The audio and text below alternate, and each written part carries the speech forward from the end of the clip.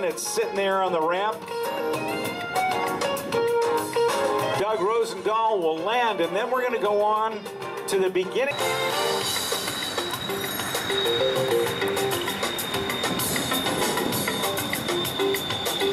We hear the whine of our next pilot. That's Greg Collier. His call sign is Wired. And listen to the sound of this compared to that of the Mustang.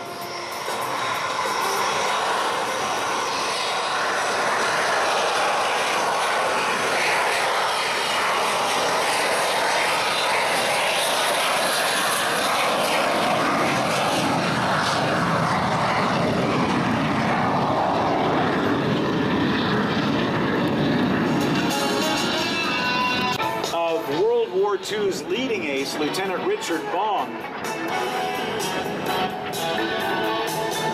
As the T-33 climbs skyward out in front of us with a quarter clover loop.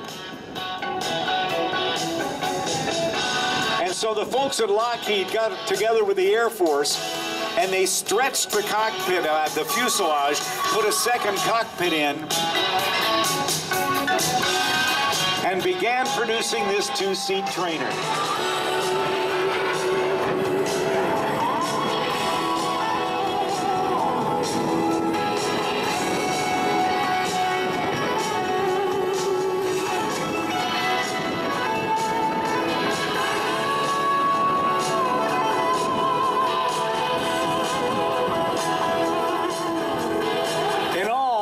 Some 6,700 of these airplanes were built.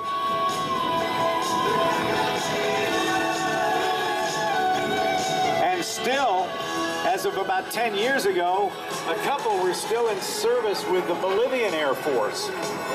They were also manufactured. When it went, the single-seat P-80, later called the F-80 Shooting Star, went into combat in the Korean conflict. It was quickly outclassed by the swept-wing MiG-15 aircraft, forcing the United States Air Force to rush into operation an aircraft built by North American called the F-86 Saberjet. But this is the Shooting Star. Greg Wired Collier.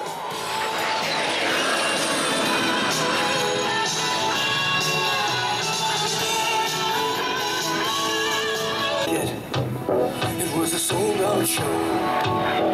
Heard the roar of the crowd. He could picture the scene.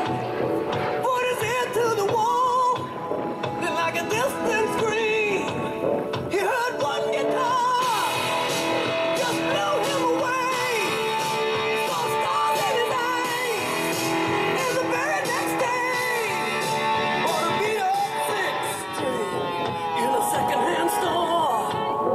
Didn't know how to play it, but it knew for sure that one guitar felt good in his hand.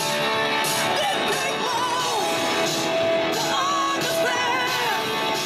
Just one guitar, slung way down low, was a one-way ticket, only one way to go. So he started rocking.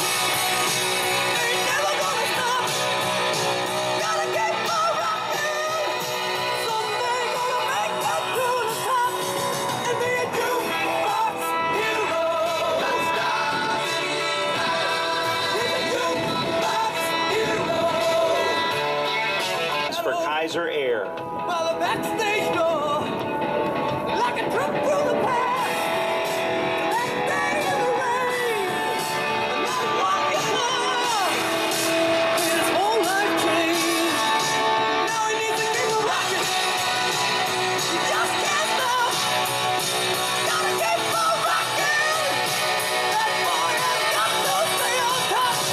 And be a jukebox hero.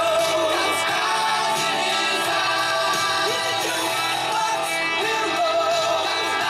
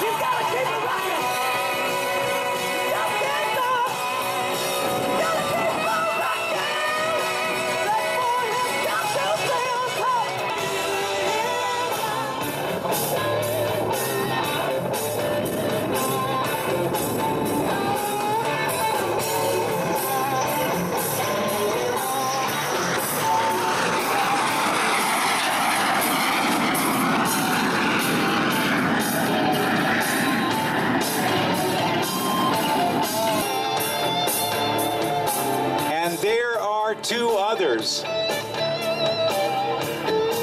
that fly at different air shows with Greg.